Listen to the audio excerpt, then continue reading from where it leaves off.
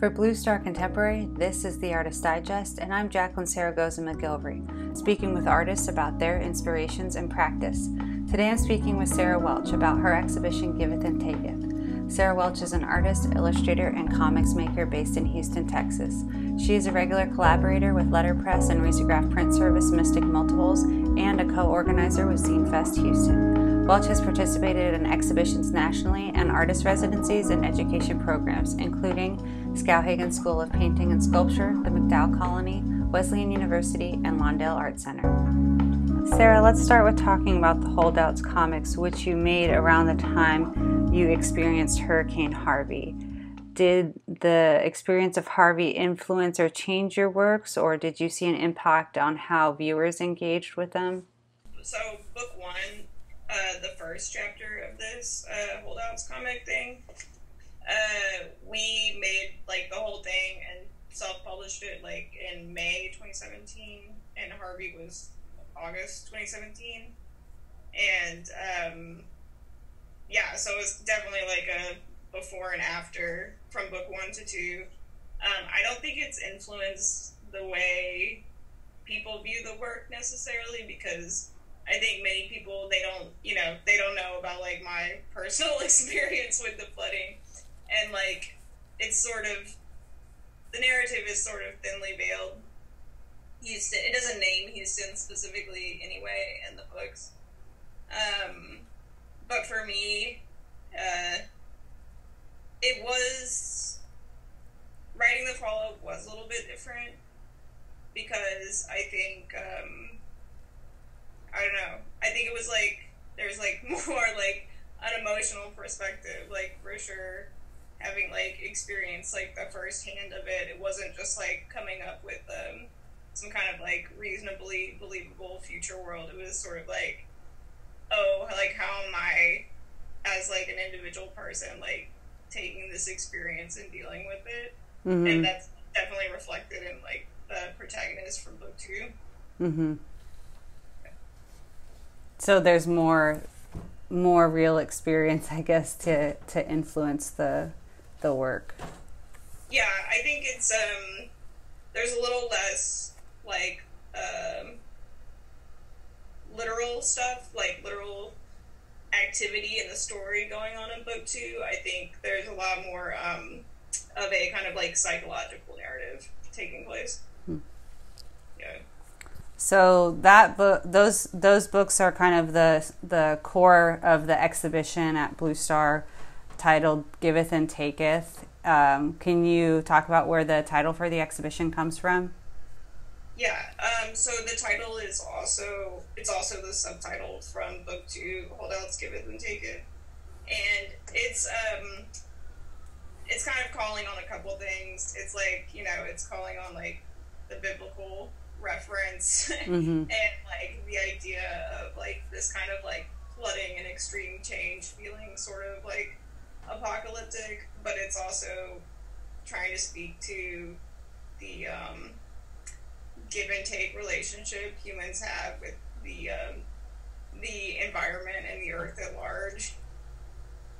And that maybe kind of connects to where you're coming from with referencing Victorian mourning rituals, like the idea of give and take, or our impact and relationship.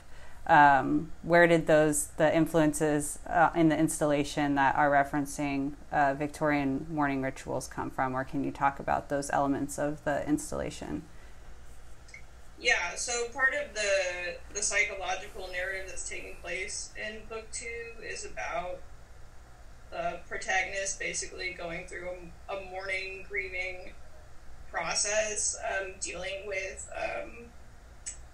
just like the loss of place, the loss of life, the loss of like previous like known experience, and so it's sort of applying those Victorian ideas, which were it's funny, like I think in retrospect a lot of people see that Victorian mourning culture as very like indulgent, and in a way it might not like make made sense with a situation in which you're like being forced to like act on your feet all the time and just like move forward and like be resilient and like all that stuff people want out of like humans dealing with crises. But for me, I kind of wanted to like slow down the story and like reflect back through the character. So that's where some of the stuff in the installation, that ceramic piece, is like referencing like Victorian mourning jewelry, but it's sort of an object that's meant to channel the protagonist in this book, and it's supposed to be an object that could be ostensibly like made by that character. Like if they were making a Victorian mourning object, what would that look like? So it has a lot of the pendants on it are like different reptiles and amphibians and plants and like animals that are like not long for this world. And the mural that's like on the far wall in the back of the installation room is sort of an abstraction of a mourning wreath. It's like a very sparse wreath shape that has an endangered plant that's referenced in the narrative in the comic, and that plant is making up like the reef shape. And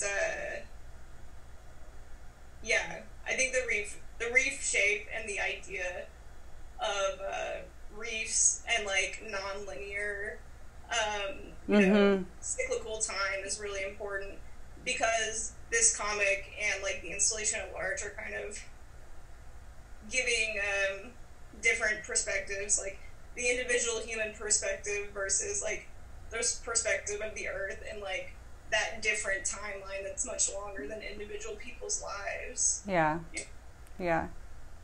Well, and thinking about mourning, you're obviously going to be thinking about your life beyond your physical body, and so there's also like a new kind of pool of the possibility of time, maybe when you're thinking about, you know, spiritual space like that, and even kind of trying to connect your body to the earth, or you know, to the impact on the earth, then it expands beyond your lifetime.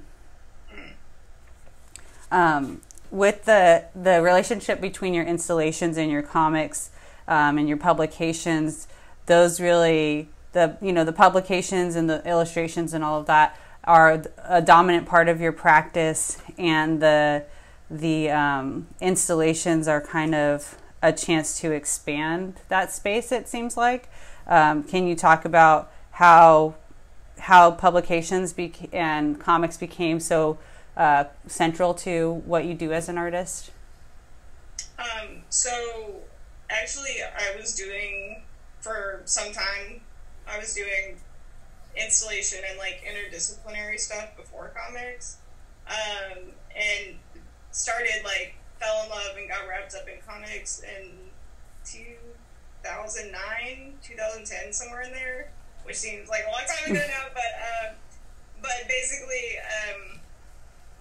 when I was doing the comics, when you're doing the world building and inventing like the look of the place, like imagining like rooms, like, you know, where a character might live, or clothing they might wear, or like objects they might run into, in doing that and doing the world building, I got really excited about like inventing like objects and like spaces, and so the installations just felt like a natural extension of what I was already doing to make the books in the first place.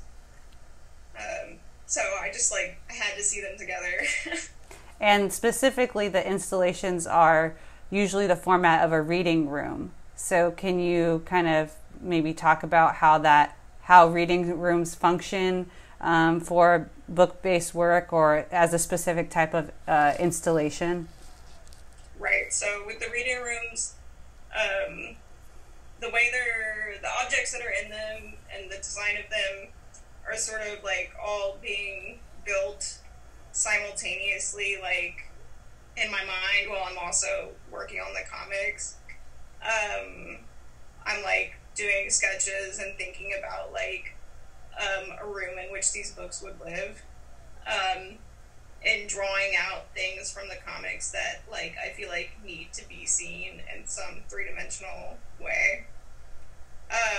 So for those reading rooms, the copies of the comics exhibition copies will be in the room. They stay in the room, but people can take them down and read them, put them back, and they get to like read the full story, experience the space, like see the objects in there and connect them back to the story that they've just read. And I like that kind of full interaction. Mm-hmm. Yeah, and I think that it also gives them the space to slow down, and I think it also encourages multiple viewings of the exhibition, which I always enjoy, or like I like when you come into a space and you know like, oh, I have to come back. There's so much here. Mm. Yeah, definitely. I mean, it's funny, like the books themselves are pretty short, but the work that goes into like making the books and like doing the space can be like years long. So yeah, there's definitely a lot to see. And also building your world both in the exhibition space and in the book format. The color green is dominant. It's a signature color. Can you talk about how that became such a strong element for you? So the risograph my partner James Beard uses to print all of our books. It's an old duplicator, and it has set colors that were produced for the machine. And we do pretty simple color combos, usually no more than 3. But green and black were some of the first standardized colors we had for the machine. So just, out of necessity, we were using those a lot in the beginning.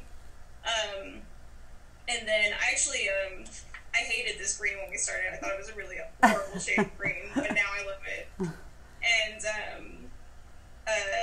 it just became like entrenched in the work, and it felt right because so many of the works I produce are Gulf Coast specific, and like the green and black is just like that, duality between being in this like luscious subtropical environment on the Gulf, but also this being like a really like cement like like covered concrete industrial like petrochemical plant like place. So that kind of like grayscale like fighting against the green all the time, like it made sense to me. And it just it bled into all the other art as well. Yeah, I think that the illustrations or the paintings that you did that were like warning posters, or like the kind of like radioactive posters, like that also, like what were one of the first things that I saw that also really achieved that duality of using that color, like referencing the landscape, but also really connecting to this idea of like radioactivity or chemical or like human fabricated things being like these bright, colors like green or bright yellow or something.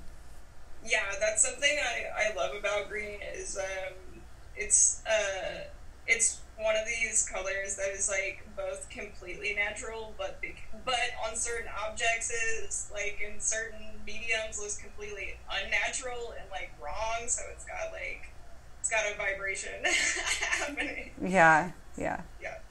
My last question for you is if you could share the importance of, beyond like your physical work you make, the importance of books to your life or to your practice as an artist.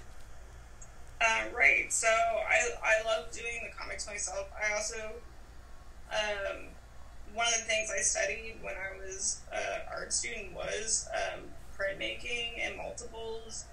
And like, I love them not only for like the comic form, but because I like being able to produce something that like anybody can have. Like we make tons of copies. We do open editions. So when we print like 200 of these and we run out, still want them, we just print more. Like, and I think it's really valuable to me to be able to make something that, like, you know, my friends and family can, like, have, you know, just as easily as, like, some collector who would be willing to spend more money on art, but, like, it costs $10 for both of them. Yeah. So I think that kind of, like, democratic element is a big deal for me. Great. Well, thank you, Sarah. Yeah, of course. Thank you.